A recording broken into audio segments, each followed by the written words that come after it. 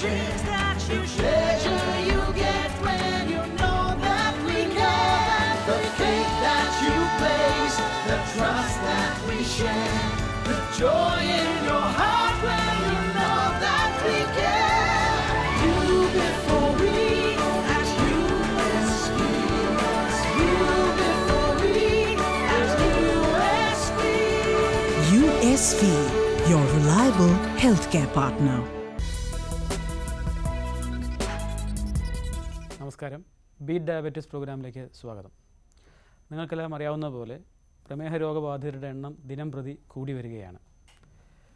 ഇപ്പോൾ ഉദ്ദേശം ലോകത്ത് 150 മുതൽ 200 ദശലക്ഷം രോഗികൾ പ്രമേഹ രോഗബാധിതരായി ഉണ്ടെന്നാണ് കണക്കാക്കപ്പെടുന്നത്. ഇതിലേറെ പേർ രോഗനിർണയം നടക്കാതെ പോകുന്ന ആളുകളുമുണ്ട്. ഇതിൻ്റെ ഭാഗമായിട്ട് ഉള്ള പ്രശ്നങ്ങളും ഏറി വരികയാണ്. ഇത് തടയാനുള്ള ഒരേ മാർഗം തുടർച്ചയായുള്ള ബോധവൽക്കരണമാണ്. ഇതിൻ്റെ ഭാഗമായിട്ടുള്ള ഒരു ചർച്ചയാണ് നമ്മളിന്ന് നടത്താൻ പോകുന്നത്. എന്നോടൊപ്പം എൻ്റെ കൂടെയുള്ളത് doctor Sunil K Menon, associate professor jubilee mission medical college, doctor Rajesh, Travancore medical കോളേജിലെ consultant എൻഡോക്രിനോളജിസ്റ്റാണ്, and doctor Girish, consultant endocrinologist, റിനെ Medicity, Kochi. ആദ്യമായി ഒരു ചോദ്യം എനിക്ക് ചോദിക്കാനുള്ളത്, നമ്മൾ പ്രമേഹമെന്ന് സാധാരണയായി പറയുന്നുണ്ട്. എന്താണ് പ്രമേഹം എന്നുകൊണ്ട് ഉദ്ദേശിക്കുന്നത്? രക്തത്തിൽ പഞ്ചസാരയുടെ അളവ് കൂടുന്ന സ്ഥിതിവിശേഷത്തിനാണ് നമ്മൾ പ്രമേഹം എന്ന് പറയുന്നത്. രക്തത്തിൽ പഞ്ചസാരയുടെ അളവ് നിയന്ത്രിക്കുന്ന ഹോർമോണിൽ മുഖ്യ ഹോർമോണായ ഇൻസുലിൻ്റെ അളവ് കുറയുകയോ ഇൻസുലിൻ്റെ പ്രവർത്തനത്തിന് തടസ്സം നേരിടുന്ന ഒരു സ്ഥിതിവിശേഷത്തിലാണ് ഡയബറ്റീസ് അഥവാ പ്രമേഹം ഉണ്ടാകുന്നത്. പ്രമേഹത്തെ നമുക്ക് പല തരങ്ങളായി തരംതിരിക്കാവുന്നതാണ്. മുഖ്യമായും 2 തരം പ്രമേഹമാണ് നമ്മൾ കണ്ടുവരുന്നത്. ഒന്ന് ടൈപ്പ് 1 പ്രമേഹം, അതായത് കുട്ടികളിൽ കാണുന്ന പ്രമേഹം. രണ്ടാമത് ടൈപ്പ് 2 പ്രമേഹം അഥവാ മുതിർന്ന ആൾക്കാരിൽ കാണുന്ന പ്രമേഹം. ഇത് കൂടാതെ ഗർഭിണിയിൽ കാണുന്ന ജെസ്റ്റേഷണൽ ഡയബറ്റീസ് മെലിറ്റസ് അഥവാ 4ാമത്തെ ഒരു വിഭാഗമായ മറ്റു തരം പ്രമേഹങ്ങളും ഇത് നമ്മൾ ചികിത്സിക്കുന്നുണ്ട്. ഈ പ്രമേഹ രോഗസാധ്യത ആർക്കൊക്കെയാണ് കൂടുതലായിട്ടുള്ളത്, അല്ലെങ്കിൽ ഏതൊക്കെ വിഭാഗം ജനങ്ങളിലാണ് ഇത് കൂടുതലായി ശ്രദ്ധിക്കേണ്ടത്? പ്രമേഹം ശരിക്കും ആർക്ക് വേണമെങ്കിലും വരാം. പ്രമേഹത്തിൻ്റെ സാധ്യത വർദ്ധിപ്പിക്കുന്ന 2 കാരണങ്ങളിൽ ഒന്ന് ജനിതകപരമായിട്ടുള്ള കാരണങ്ങളാണ്, മറ്റൊന്ന് ജീവിതശൈലിയിൽ വരുന്ന മാറ്റങ്ങളാണ്. ജനിതകപരമായിട്ടുള്ള കാരണങ്ങൾ നോക്കുമ്പോൾ പാരമ്പര്യമായി നമുക്ക് അച്ഛനോ അമ്മയ്ക്കോ പ്രമേഹ രോഗമുണ്ടെങ്കിൽ പ്രമേഹം വരാനുള്ള സാധ്യത വളരെ കൂടുതലാണ്. പ്രമേഹം വരാനുള്ള മറ്റൊരു കാരണം ജീവിതശൈലിയിൽ വരുന്ന മാറ്റങ്ങളാണ്. അമിതമായിട്ടുള്ള ഭക്ഷണ രീതികൾ, ഉറക്കക്കുറവ്, വ്യായാമമില്ലായ്മ, അധികമായിട്ടുള്ള മാനസിക സമ്മർദ്ദം, ഇതെല്ലാം പ്രമേഹത്തിലേക്ക് നയിക്കാം. ഡോക്ടർ രാജേഷ്, ഈ ഇന്ത്യക്കാർക്ക് ഈ അസുഖം വരാനുള്ള സാധ്യത, പ്രമേഹ സാധ്യത കൂടുതലാണെന്ന് പറയുന്നതിൻ്റെ കാരണങ്ങൾ എന്തൊക്കെയാണ്? ഇന്ത്യക്കാർ പൊതുവെ പ്രമേഹ രോഗം സാധ്യത കൂടുതലുള്ള ജനിതക ഘടനയിൽ വരുന്ന വർഗമാണ് ഇന്ത്യക്കാർ. മാത്രമല്ല നമ്മുടെ ജീവിതശൈലിയിലും ആഹാര രീതിയിലും വരുന്ന മാറ്റങ്ങൾ, ആഹാരം നമ്മൾ കൂടുതലായി അന്നജമല്ലാത്തവ കാർബോഹൈഡ്രേറ്റ് കൂടുതൽ കഴിക്കുന്ന ജനവിഭാഗമാണ്. അതുപോലെ തന്നെ വ്യായാമത്തിലുള്ള പ്രാധാന്യവും നമ്മുടെ ജനങ്ങളിൽ വളരെ കുറവാണ്. അമിതമായിട്ടുള്ള മാനസിക സമ്മർദ്ദങ്ങൾ, ഉറക്കക്കുറവ്, ഇതെല്ലാം ഇന്ത്യക്കാരിൽ പ്രമേഹ രോഗത്തിനുള്ള സാധ്യത വളരെയേറെ വർദ്ധിപ്പിക്കുന്നുണ്ട്. ഡോക്ടർ ഗിരീഷ്, എങ്ങനെയാണ് പ്രമേഹം കണ്ടുപിടിക്കുക, അല്ലെങ്കിൽ പ്രമേഹ രോഗത്തിൻ്റെ ലക്ഷണങ്ങൾ എന്തൊക്കെയാണെന്ന് വിശദമാക്കാവൂ?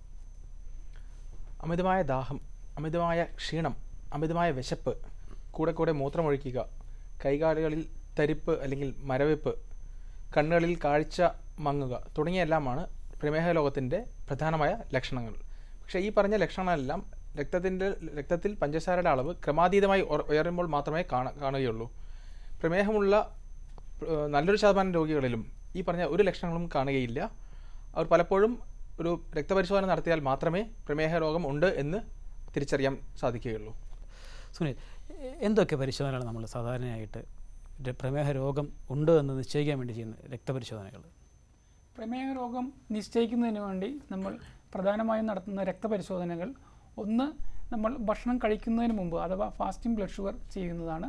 ഫാസ്റ്റിംഗ് ബ്ലഡ് ഷുഗറിൻ്റെ നില 126 അതിൽ കൂടുതൽ ആവണമെങ്കിലും ഭക്ഷണം കഴിച്ചതിന് ശേഷമുള്ളത് അഥവാ ഭക്ഷണം പോസ്റ്റ് പ്രാൻഡിൽ ബ്ലഡ് ഷുഗർ അതിൻ്റെ നില 200 അതിൽ മുകളിലാണെങ്കിലോ അഥവാ ഏതെങ്കിലും സമയത്ത് നമ്മൾ രക്തം പരിശോധിക്കുകയാണെങ്കിൽ അതിൻ്റെ നിലയും 200 അതിന് മുകളിൽ പോകുകയാണെങ്കിൽ നമ്മൾ പ്രമേഹ രോഗമുള്ളതായി സ്ഥിരീകരിക്കുന്നു. ഇത് കൂടാതെ ശരീരത്തിൽ രക്തത്തിൻ്റെ അളവ് നമുക്ക് കാണിച്ചു വരുന്ന മറ്റൊരു ടെസ്റ്റാണ് HbA1c എന്ന് പറയുന്ന ഒരു ടെസ്റ്റ്. അതിൽ HbA1cയുടെ നില 6.5% അതിൽ കൂടുതലാണെങ്കിലും നമ്മൾ പ്രമേഹ രോഗം ഉള്ളതായി സ്ഥിരീകരിക്കുന്നു. അപ്പോൾ ഒരിക്കൽ ഈ ലക്ഷണങ്ങളുടെ അടിസ്ഥാനത്തിലും രോഗപരിശോധനയുടെ അടിസ്ഥാനത്തിലും രോഗം നിശ്ചയിച്ചു കഴിഞ്ഞാൽ രോഗി ചികിത്സ ആരംഭിച്ചാൽ എത്രയാണ് രക്തത്തിലെ പഞ്ചസാരയുടെ അളവ് നിലനിർത്തേണ്ടത് നിയന്ത്രണമെന്ന് പറയണമെങ്കിൽ? രക്തത്തിൻ്റെ പഞ്ചസാരയുടെ അളവ് കൂടുന്നതനുസരിച്ച് പ്രമേഹത്തിനുണ്ടാകുന്ന സങ്കീർണതകളും കൂടി വരും. സാധാരണ രീതിയിൽ ആഹാരത്തിന് മുമ്പുള്ള രക്തത്തിലെ പഞ്ചസാരയുടെ അളവ് ഫാസ്റ്റിംഗ് പ്ലാസ്മ ഗ്ലൂക്കോസ് 130 മില്ലിഗ്രാമിൽ താഴെ 70-നും 130 മില്ലിഗ്രാമിനും ഇടയിൽ നിൽക്കുന്നതായിരിക്കും പ്രമേഹ രോഗികൾക്ക് നല്ലത്. ആഹാരം കഴിച്ചിട്ടുള്ള രക്തത്തിലെ ഗ്ലൂക്കോസിൻ്റെ അളവ് 180 മില്ലിഗ്രാമിൽ താഴെ നിൽക്കുന്നതായിരിക്കും പ്രമേഹ രോഗികൾക്ക് നല്ലത്. ഈ പരിശോധനയ്ക്ക് പുറമെ മറ്റെന്തെങ്കിലും പരിശോധന വഴി ഡോക്ടർ ഗിരീഷ് നമുക്ക് ഈ അസുഖത്തിൻ്റെ ചികിത്സ നിയന്ത്രണ വിധേയമാണോ എന്ന് പറയാൻ സാധിക്കുമോ? ഡോക്ടർ അജീഷ് പറഞ്ഞ പോലെ ഫാസ്റ്റിംഗ് പ്ലാസ്മ ഗ്ലൂക്കോസും ഭക്ഷണം കഴിഞ്ഞിട്ടുള്ള ഗ്ലൂക്കോസ് ടെസ്റ്റും വളരെ മുഖ്യമാണ്. പക്ഷേ ഈ രണ്ട് പരിശോധനകളും അന്നേ ദിവസത്തെ രക്തത്തിലെ പഞ്ചസാരയുടെ അളവ് മാത്രമേ നമുക്ക് പറഞ്ഞു തരികയുള്ളൂ. ഇതിനും കഴിഞ്ഞ 3 മാസത്തെ രക്തത്തിലെ പഞ്ചസാരയുടെ അളവിൻ്റെ ആവറേജിൻ്റെ പ്രതിഫലമായ ഒരു ടെസ്റ്റാണ് HbA1c. അപ്പോൾ HbA1c എന്ന് പറയുന്ന ടെസ്റ്റ് ഡയബറ്റീസ് കണ്ടുപിടിക്കാൻ നേരത്തെ പറഞ്ഞ പോലെ 6.5 മേലെയാണെങ്കിൽ ഡയബറ്റീസ് സ്ഥിരീകരിക്കാൻ ഉപയോഗിക്കാം. ചികിത്സയിലിരിക്കുന്ന ഒരു രോഗിയുടെ HbA1c 7 താഴെ നിർത്തുന്നതാണ് അഭികാമ്യം. എന്നിരുന്നാലും ചില പ്രത്യേക സാഹചര്യങ്ങളിൽ, പ്രത്യേകിച്ച് ഡയബറ്റീസിൻ്റെ സങ്കീർണതകൾ കൂടുതലുള്ളവർ, വൃക്കരോഗികൾ, ഹാർട്ടിൻ്റെ അസുഖമുള്ളവർ, അധികം പ്രായമുള്ളവർ എന്നീ രോഗികൾ നമ്മൾ പലപ്പോഴും 7 എന്ന സംഖ്യയിലേക്ക് നമ്മൾ ശ്രമിക്കാറില്ല. പലപ്പോഴും അതിലും ഇച്ചിരി ഉയർന്ന 7.5-ഓ 8-ഓ എന്നുള്ള ടാർഗറ്റ്സ് ആയിരിക്കും പലപ്പോഴും നമ്മൾ ശ്രമിക്കാറുള്ളത്. അടുത്തതായിട്ടൊരു ചോദ്യം ചോദിക്കാനുള്ളത് ഡോക്ടർ സുനിലിനോടാണ്. പലപ്പോഴും നമ്മൾ കേൾക്കുന്ന ഒരു ചോദ്യമാണ് ഈ ലാബിൽ പോയി രക്തം പരിശോധിക്കുന്നത് ഗ്ലൂക്കോമീറ്റർ ഉപയോഗിച്ച് സ്വയം ചെയ്യുന്ന രക്തത്തിലെ പഞ്ചസാര നിശ്ചയിക്കുന്ന ആ ടെസ്റ്റ് തമ്മിലുള്ള വ്യത്യാസങ്ങൾ എന്തെങ്കിലും ഉണ്ട്?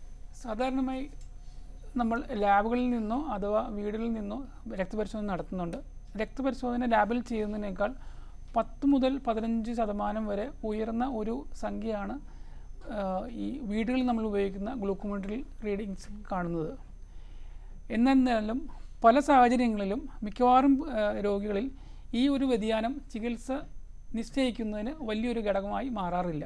മിക്കവാറും വളരെയധികം ബ്ലഡ് ഷുഗറോ അല്ലെങ്കിൽ വളരെ താഴ്ന്ന ബ്ലഡ് ഷുഗറോ വരുന്ന ഒരു സാഹചര്യത്തിലാണ് ഇവ തമ്മിലുള്ള വ്യത്യാസം നമ്മൾ ശ്രദ്ധിക്കേണ്ടത്. അഥവാ അല്ലാത്ത സമയങ്ങളിൽ ലാബിൽ നിന്ന് ചെയ്യുന്ന ടെസ്റ്റും വീട്ടിൽ നിന്ന് ഉപയോഗിക്കുന്ന ഗ്ലൂക്കോമീറ്റർ ടെസ്റ്റും കൂടാതെ ഡോക്ടർ ഗിരീഷ് പറഞ്ഞ പോലെ HbA1cയും എല്ലാം കൂട്ടി നമ്മൾ ഒരു നിശ്ചയിക്കുന്ന ഒരു ചികിത്സ രോഗിക്ക് എപ്പോഴും ഉപകാരപ്രദമായി കാണാറുണ്ട്. അപ്പോൾ രോഗികൾ സാധാരണയായി നമ്മോട് ചോദിക്കുന്ന ഈ ചോദ്യം, അതായത് വലിയ തോതിൽ ചികിത്സയെ ബാധിക്കുവാൻ സാധ്യതയില്ല. ഇല്ല, നല്ല ഒരു ഡിസിഷൻ എടുക്കുന്നതിന് ഈ ഒരു വ്യതിയാനം വലിയ കുഴപ്പങ്ങൾ ഉണ്ടാക്കാറില്ല.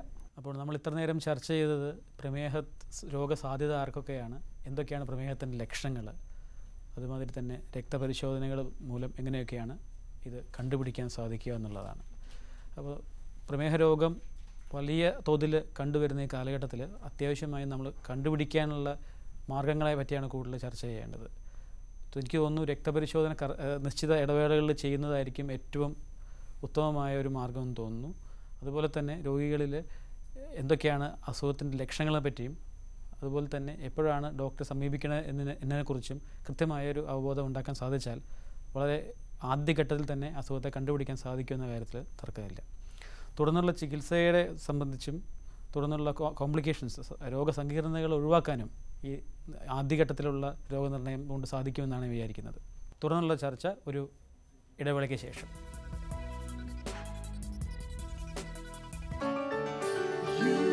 The homes that you bring, the dreams that you share, the pleasure you get when you know that we care, the faith that you place, the trust that we share, the joy in your heart when you know that we care.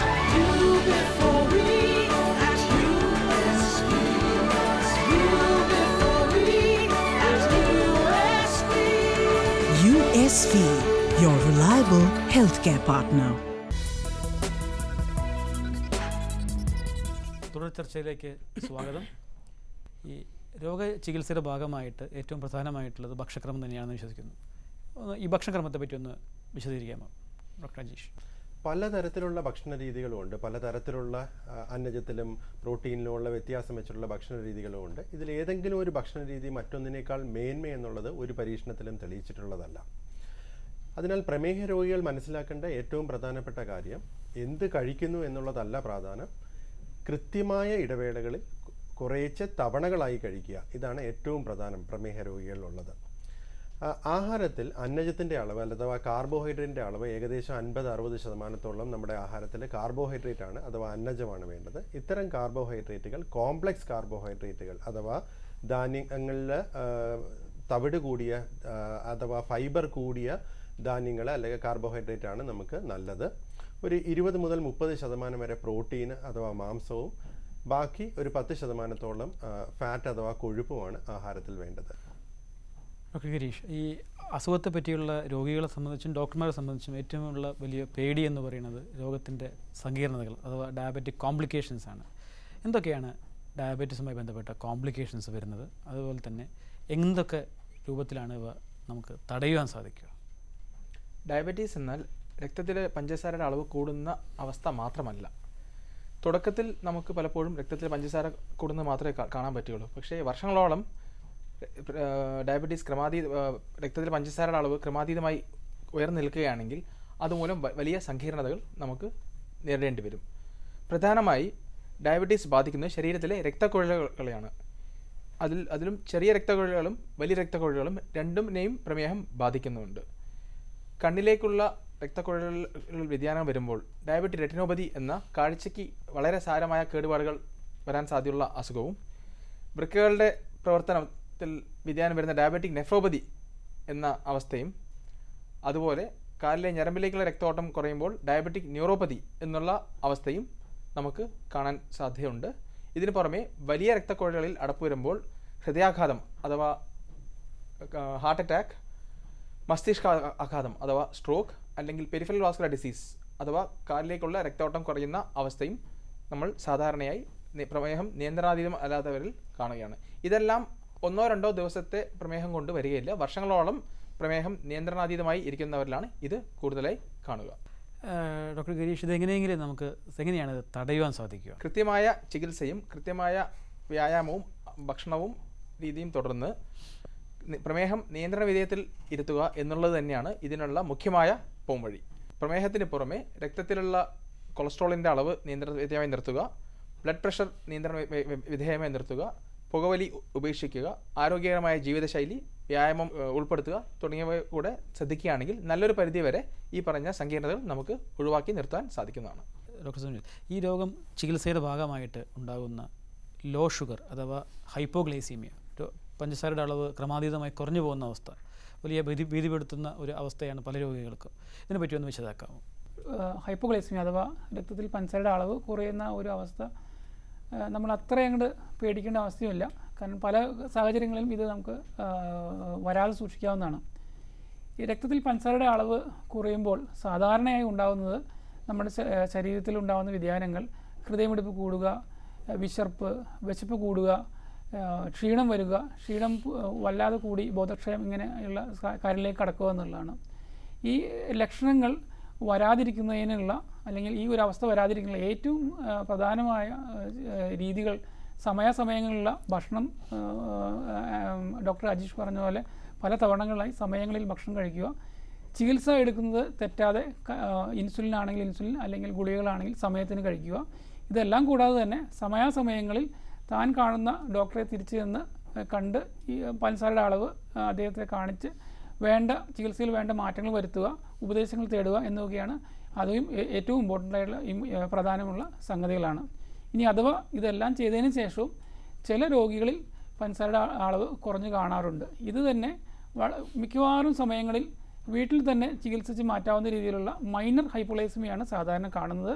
ഈ അവസരങ്ങളിൽ നമ്മൾ ചെറിയ അളവിൽ glucose അഥവാ പഞ്ചസാര കൊടുത്ത് അതിന് പിന്നാലെ തന്നെ കോംപ്ലക്സ് കാർബോഹൈഡ്രേറ്റ്സ് അടങ്ങിയ, അതായത് നാര് അല്ലെങ്കിൽ കട്ടിയായിട്ടുള്ള ഭക്ഷണം കൊടുക്കുകയാണെങ്കിൽ ഈ ഒരു അവസ്ഥ പുരോഗമിക്കാതിരിക്കുകയും രോഗി ഭേദപ്പെടുകയും ചെയ്യുകയാണ്. വളരെ ചുരുക്കം അവസരങ്ങളിൽ ചിലപ്പോൾ രോഗികളെ നമ്മൾ ഹോസ്പിറ്റലിലേക്ക് കൊണ്ടുപോകേണ്ട ഒരു അവസ്ഥ വരാറുണ്ട്. ഇങ്ങനെയുള്ള അവസ്ഥയിൽ ഹോസ്പിറ്റലിൽ ചെല്ലുമ്പോൾ ഞരമ്പ് വഴി ഗ്ലൂക്കോസ് നൽകുകയാണെങ്കിൽ വളരെ പെട്ടെന്ന് തന്നെ ഈ ഒരവസ്ഥ മാറുകയും രോഗി സുഖം പ്രാപിക്കുകയും ചെയ്യുന്നു. ചികിത്സ എന്ന് ഉദ്ദേശിക്കുന്നത് പ്രധാനമായിട്ടും വ്യായാമവും ഭക്ഷണക്രമവും അതുപോലെ തന്നെ മരുന്ന് ഉപയോഗിച്ച് അല്ലെങ്കിൽ ഇൻസുലിൻ ഉപയോഗിച്ച് ചികിത്സയാണ്. ഇതിന് പുറമെ ചില ഓപ്പറേഷൻ, അതായത് സർജറീസ് ചെയ്താൽ ഡയബറ്റീസിനെ പറ്റി മാറ്റം ഉണ്ടാകുമെന്ന് പറയുന്നുണ്ട്. എന്തൊക്കെയാണ് ഡയബറ്റീസുമായി ബന്ധപ്പെട്ട് ചെയ്യാവുന്ന സർജറികൾ, അല്ലെങ്കിൽ എന്തൊക്കെയാണ് മാറ്റങ്ങൾ പ്രതീക്ഷിക്കുന്നത്? പൊണ്ണത്തടിക്ക് നമ്മൾ ചെയ്യുന്ന ഒരു ഓപ്പറേഷനാണ് ബാരിയാട്രിക് സർജറി. ബാരിയാട്രിക് സർജറി ചെയ്യുമ്പോഴത്തേക്ക് ചില രോഗികളിൽ പഞ്ചസാരയുടെ അളവ് കുറയുകയും ഡയബറ്റിസ് ചിലപ്പോൾ മാറാനുള്ള ഒരു സാധ്യതയും കണ്ടുവരുന്നുണ്ട്. ബാരിയാട്രിക് സർജറിയിൽ ആമാശയത്തിൻ്റെ ഒരു ചെറിയ ഭാഗം നീക്കം ചെയ്യുകയാണ് ചെയ്യുന്നത്. അതുവഴി നമ്മുടെ ശരീരത്തിൽ ചില ഹോർമോൺ കൂടുതലായിട്ടുണ്ടാകുകയും അതുമൂലം ഉണ്ടാകുന്ന ഭാരക്കുറവുമായിരിക്കും നമുക്ക് പ്രമേഹം കുറയാനോ അതോ മാറാനോ ഉള്ള സാധ്യത വർദ്ധിപ്പിക്കുന്നത്.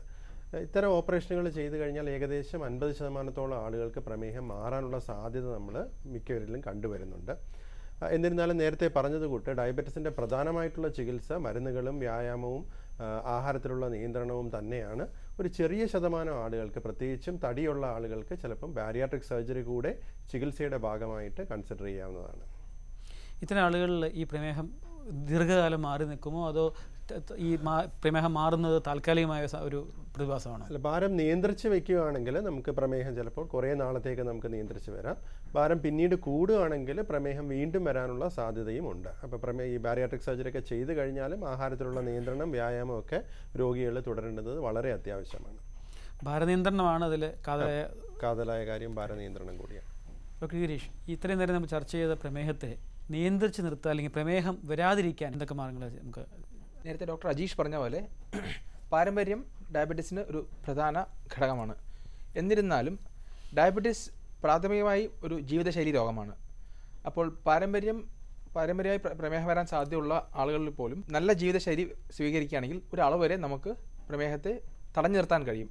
പ്രത്യേകിച്ച് ചിട്ടയായ വ്യായാമം, ആഴ്ചയിൽ 150 മിനിറ്റോ അതിലധികമോ ഉള്ള വ്യായാമം, നല്ല ഭക്ഷണ രീതി, പച്ചക്കറികളും ഫ്രൂട്ട്സും അധികമുള്ള ഭക്ഷണ രീതി, കൊഴുപ്പ് കുറഞ്ഞതും കാർബോഹൈഡ്രേറ്റ്സ് ഈ പറഞ്ഞ 50-60% താഴെ നിർത്തിക്കൊണ്ടുള്ള ഭക്ഷണ രീതി, സ്ട്രെസ്സ് കുറവ്, പുകവലി ഒഴിവാക്കുക തുടങ്ങിയ ജീവിതശൈലി മാറ്റങ്ങൾ കൊണ്ട് നല്ലൊരു ശതമാനം ജനങ്ങളിലും പ്രമേഹം വരാനുള്ള സാധ്യത നമുക്ക് തടഞ്ഞു നിർത്താൻ പറ്റും.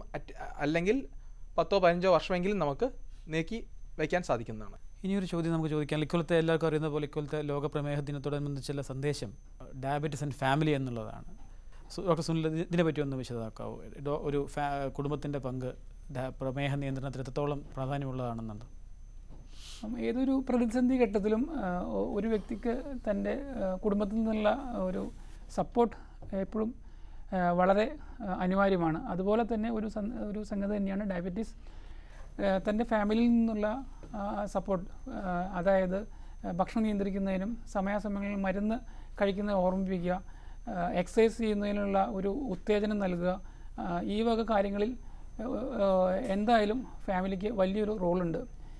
ഫാമിലിയെ സംബന്ധിച്ച് പറയുകയാണെങ്കിൽ ടൈപ്പ് 2 ഡയബറ്റീസ് എന്ന ഒരു സംഗതിയേക്കാൾ കൂടുതൽ ടൈപ്പ് 1 ഡയബറ്റീസിലാണ്, ഒരു കുട്ടികൾക്ക് വരുന്ന പ്രമേഹത്തിലാണ് ഫാമിലിക്ക് കൂടുതൽ ഒരു റോളുള്ളത്. കുട്ടികൾക്ക് തന്നെ സ്വന്തമായി ഉള്ളൊരു അവബോധം വരുന്നവരെ എന്താണ് ഡയബറ്റീസ്, എന്തിനാണ് താനത് നിയന്ത്രിക്കുന്നത്, ഈ വക കാര്യങ്ങളിലും ഇൻസുലിൻ എടുക്കുന്നതിനും സമയാസമയം ഭക്ഷണം കൊടുക്കുന്നതിനും ഉണ്ടാകുന്ന ചെറിയ ചെറിയ അല്ലെങ്കിൽ പ്രശ്നങ്ങളിൽ ഫാമിലിയുടെ സപ്പോർട്ട് കിട്ടുകയാണെങ്കിൽ ഈ കുട്ടികൾക്ക് ഭാവിയിൽ കൂടുതൽ സങ്കീർണതകളിലേക്ക് പോകാതിരിക്കാനും സ്വന്തമായ ഒരു ആത്മവിശ്വാസം പ്രമേഹ നിയന്ത്രണത്തിൽ വരുന്നതിലും കുടുംബത്തിൻ്റെ പങ്ക് വളരെ വളരെ വലുതാണ്. തീർച്ചയായിട്ടും ഏത് ഒരു ക്രോണിക് ഡിസീസ്, ഏതൊരു ദീർഘകാലം ചികിത്സിക്കേണ്ട അസുഖത്തിലും കുടുംബത്തിൻ്റെ പങ്ക് ചെറുതല്ല എന്ന് തന്നെയാണ് നമുക്ക് മനസ്സിലാകുന്നത്. പല തരം ഡയബറ്റീസുകളെ പറ്റി ഡോക്ടർ സുനിൽ പറയുകയുണ്ടായിരുന്നു. പ്രധാനമായും ടൈപ്പ് 1 ആൻഡ് ടൈപ്പ് 2 ഡയബറ്റീസിനെ പറ്റിയാണ് നമ്മൾ കേട്ടിട്ടുള്ളത്. ടൈപ്പ് 1 ടൈപ്പ് 2 ഡയബറ്റീസും തമ്മിൽ എന്തെങ്കിലും വ്യത്യാസമുണ്ടോ? എന്തൊക്കെയാണ് പ്രധാനപ്പെട്ട വ്യത്യാസങ്ങൾ ടൈപ്പ് 1 ആൻഡ് ടൈപ്പ് 2 ഡയബറ്റീസുകൾ തമ്മിൽ? ടൈപ്പ് 1 ഡയബറ്റീസ് അഥവാ കുട്ടികളിൽ സാധാരണയായി കാണുന്ന ഡയബറ്റീസ്, ടൈപ്പ് 2 ഡയബറ്റീസ് സാധാരണയായി മുതിർന്നവരിൽ കാണുന്ന ഡയബറ്റീസ്, രണ്ടും തമ്മിൽ വളരെയധികം വ്യത്യാസങ്ങളുണ്ട്. ഒന്ന്, പാരമ്പര്യമായി സാധാരണയായി കാണുന്നത് ടൈപ്പ് 2 ഡയബറ്റീസ് ആണ്. കുടുംബത്തിൽ ഡയബറ്റീസ് ഉണ്ടെങ്കിൽ അടുത്ത ജനറേഷനിലേക്കും കൂടുതലായി വരാൻ സാധ്യത കാണുന്നത് ടൈപ്പ് 2 ഡയബറ്റീസിലാണ്. ടൈപ്പ് 2 ഡയബറ്റീസ് കാണുന്നത് പൊതുവെ അമിതവണ്ണം ഉള്ളവരിലാണ്. ടൈപ്പ് 1 ഡയബറ്റീസ് ബാധിച്ച പലരും വളരെ മെലിഞ്ഞ ശരീരശേഷി ഉള്ളവരാണ്. ഇതിന് പുറമെ ബ്ലഡിൽ ടെസ്റ്റ് ചെയ്യുമ്പോൾ നേരത്തെ പറഞ്ഞ ടെസ്റ്റിനെല്ലാം പുറമെ നമ്മുടെ പാൻക്രിയാസിൻ്റെ സെൽസിന് എഗെയിൻസ്റ്റായിട്ട് എതിരെ പ്രവർത്തിക്കുന്ന ചിലതരം ആൻറ്റിബോഡികൾ ടൈപ്പ് 1 ഡയബറ്റീസിൽ നമുക്ക് കാണാൻ സാധിക്കുന്നതാണ്. ടൈപ്പ് 1 ഡയബറ്റീസ് വരുന്നത് ശരീരത്തിനകത്ത് ഇൻസുലിൻ ഉൽപ്പാദിക്കുന്ന ബീറ്റാ സെൽസ് പൂർണ്ണമായും നശിച്ചു പോകുന്ന അവസ്ഥയാണ്. എന്നാൽ ടൈപ്പ് 2 ഡയബറ്റീസ് സാധാരണ നമ്മൾ കാണുന്നത് ശരീരത്തിനകത്ത് ഇൻസുലിൻ ഉണ്ട്, എന്നാൽ ഇൻസുലിൻ പ്രവർത്തിക്കാത്ത അവസ്ഥയാണ് ടൈപ്പ് 2 ഡയബറ്റീസ്. ഇനി ചികിത്സയിൽ ഈ 2 തരം പ്രമേഹങ്ങളിലും തമ്മിൽ വളരെ വലിയ വ്യത്യാസമുണ്ട്. ജീവിതശൈലികളും ഭക്ഷണ ക്രമീകരണങ്ങളും കൂടെ മരുന്നുമാണ് സാധാരണയായി ടൈപ്പ് 2 ഡയബറ്റീസിൽ നമ്മൾ നിഷ്കർഷിക്കാറുള്ളത്. വളരെ അപൂർവം അല്ലെങ്കിൽ വർഷങ്ങളോളം പഴക്കമുള്ള ടൈപ്പ് 2 ഡയബറ്റീസിൽ അല്ലെങ്കിൽ വളരെയധികം ഷുഗർ ഉള്ള പേഷ്യൻസ് ടൈപ്പ് 2 ഡയബറ്റിക് പേഷ്യൻസിലും നമ്മൾ ഇൻസുലിൻ നിർദ്ദേശിക്കാറുണ്ട്. എന്നാൽ ടൈപ്പ് 1 ഡയബറ്റീസിന് ഒരു ചികിത്സ മാത്രമേ ഉള്ളൂ. ഭക്ഷണ ക്രമീകരണം, ചെറിയ വ്യായാമം തീർച്ചയായും ആവശ്യമാണ്. പക്ഷേ നമ്മൾ സാധാരണയായി ഡയബറ്റീസിന് കൊടുക്കുന്ന ഒരു മരുന്നുകളും ടൈപ്പ് 1 ഡയബറ്റീസിൽ പ്രവർത്തിക്കില്ല. ഇൻസുലിൻ മാത്രമാണ് ഇതിന് ടൈപ്പ് 1 ഡയബറ്റീസിന് ഒരു ചികിത്സ. നമുക്ക് ഭക്ഷണം എങ്ങനെയാണോ അല്ലെങ്കിൽ ജീവവായു എങ്ങനെയാണോ അങ്ങനെയാണ് ടൈപ്പ് 1 ഡയബറ്റീസ് ബാധിച്ച വ്യക്തികളിൽ ഇൻസുലിൻ എന്ന ഔഷധം. ഈ ഗർഭിണികളായ സ്ത്രീകൾ വരുന്ന പ്രമേഹവും ടൈപ്പ് 2 ഡയബറ്റീസും തമ്മിൽ എന്തെങ്കിലും ബന്ധമുണ്ടോ? എന്താണ് ഈ ഗർഭിണികളായ സ്ത്രീകളിലുള്ള പ്രമേഹത്തിൻ്റെ പ്രത്യേകതകൾ? ഗർഭകാലത്ത് പ്രമേഹം വരാനുള്ള സാധ്യതകൾ കൂടുതലാണ്. ഗർഭകാലത്ത് ആദ്യമായി പ്രമേഹം വരുന്നതിനെയാണ് ജസ്റ്റേഷണൽ ഡയബറ്റിസ് അഥവാ ഗർഭകാലത്ത് വരുന്ന പ്രമേഹം എന്ന് പറയുന്നത്. ടൈപ്പ് 1 ഡയബറ്റിസ് ഉള്ളവരും ടൈപ്പ് 2 ഡയബറ്റിസ് ഉള്ളവരും നേരത്തെ തന്നെ ഈ അസുഖമുള്ളവർ പിന്നീട് ഗർഭിണികളാവാനും ആ സമയത്ത് ഷുഗറിൻ്റെ അളവ് കൂടാനോ കുറയാനോ ഉള്ള സാധ്യതകളും ഉണ്ട്. പ്രമേഹം ഗർഭകാലത്ത് വരുന്നത് കുഞ്ഞിനെ വളരെ മോശമായിട്ട് ബാധിക്കുന്ന ഒരു രോഗാവസ്ഥയാണ്. അതുകൊണ്ട് തന്നെ ഇത് വളരെ നേരത്തെ തന്നെ കണ്ടുപിടിക്കുകയും വളരെ നന്നായി തന്നെ ചികിത്സിക്കുകയും ചെയ്യേണ്ടുന്ന ആവശ്യം വളരെ അത്യാവശ്യമാണ്. ആഹാരക്രമങ്ങളും വ്യായാമങ്ങളും ഒപ്പം തന്നെ പ്രധാനമായിട്ടും ഇതിൻ്റെ ചികിത്സ ഇൻസുലിൻ തന്നെയാണ്. ഇൻസുലിൻ ചില ഗുളികകൾ നമ്മൾ ഗർഭകാലത്തുള്ള പ്രമേഹത്തെ നിയന്ത്രിക്കാനായിട്ട് ഉപയോഗിക്കാറുണ്ട്. മറ്റ് ഡയബറ്റിസുമായി നോക്കുമ്പോൾ ഗർഭകാലത്ത് ഷുഗറിൻ്റെ നില വളരെ കുറഞ്ഞിരിക്കേണ്ടുന്ന ഒരു അത്യാവശ്യമുണ്ട്. അതുകൊണ്ട് തന്നെ നമ്മൾ ആഹാരത്തിന് മുമ്പുള്ള ഗ്ലൂക്കോസ് 95-ൽ താഴെയും ആഹാരം കഴിഞ്ഞിട്ടുള്ള 1 മണിക്കൂർ കഴിഞ്ഞിട്ടുള്ള ഗ്ലൂക്കോസ് 140-ൽ താഴെയും നിർത്താനായിട്ട് ഗർഭിണികളിൽ നമ്മൾ പറയാറുണ്ട്. ഗർഭകാലത്തെ ഡയബറ്റീസ് സാധാരണയായി കാണപ്പെടുന്നത് ഗർഭകാലത്തെ ആദ്യ അവസ്ഥയിലാണോ പിന്നീട് അവസാന മാസങ്ങളിലാണോ കൂടുതലായിട്ട് പ്രമേഹം കണ്ടുവരുന്നത്? പൊതുവേ 2ാമത്തെ ട്രൈമസ്റ്ററിൽ, അതായത് 3 മാസം കഴിഞ്ഞ് 6 മാസത്തിനുള്ളിലാണ് ആദ്യമായി ഗർഭകാലത്തിലുള്ള പ്രമേഹം ആദ്യമായി കാണുന്നത്.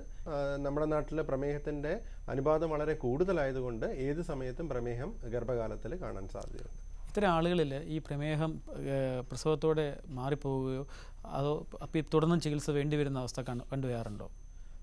പ്രമേഹം ഗർഭകാലത്ത് ആദ്യമായി വരുന്ന പ്രമേഹം ഏകദേശം 70 മുതൽ 80% ആളുകളിൽ ഇതോടെ തന്നെ മാറാറാണ് പതിവ്. അതുകൊണ്ട് തന്നെ അത് കഴിഞ്ഞിട്ട് ചികിത്സകൾ പൊതുവേ വേണ്ടി വരില്ല.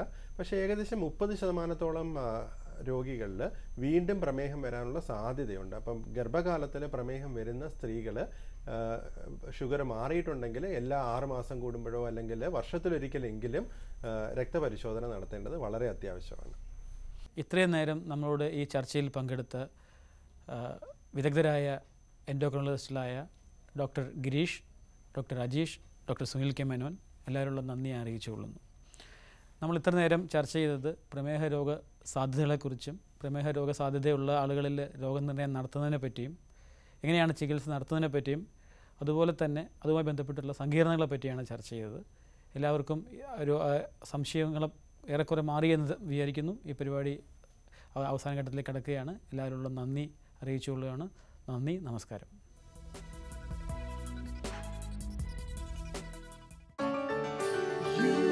The hopes that you bring, the dreams that you share, the pleasure you get when you know that we care, the faith that you place, the trust that we share, the joy in your heart when you know that we care. You before we, at USV, you before we, at USV.